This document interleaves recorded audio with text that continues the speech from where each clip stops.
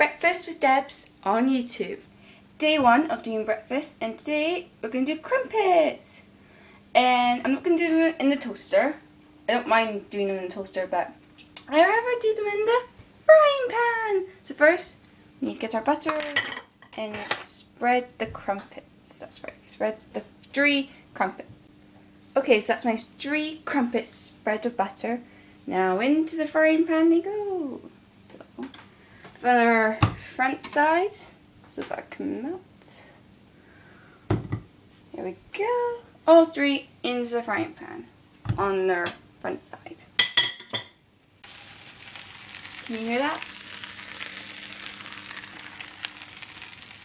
That's the butter on the pan. Just there's nothing in the frying pan. There's no honey.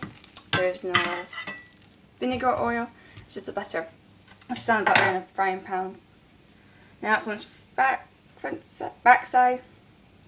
You can see the butter melting. Looks very nice. Well, it will in the end. It just doesn't look nice now, but it does taste delicious. I learned to do crumpets in a frying pan back at Soul Survivor. Instead of putting them in a toaster, because at Soul Survivor you're camping, you can't have a toaster by camping. We had frying pans and gas, so in crumpets to make. So this is how I make crumpets at camp: frying pan, gas, and crumpets.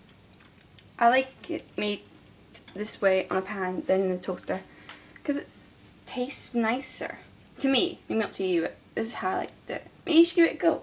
Try and make your crumpets in a pan on the hobs than in a toaster. It may take longer and you may not like it, but I like it. And next we done my crumpets. They're a bit hot, so I'm just going to let them cool down.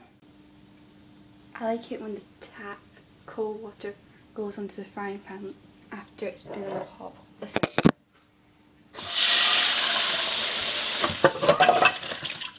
Love that sound.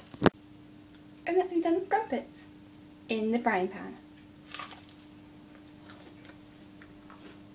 Love it. Crust to the bottom, plus at the top, butter melted straight into it. Love it.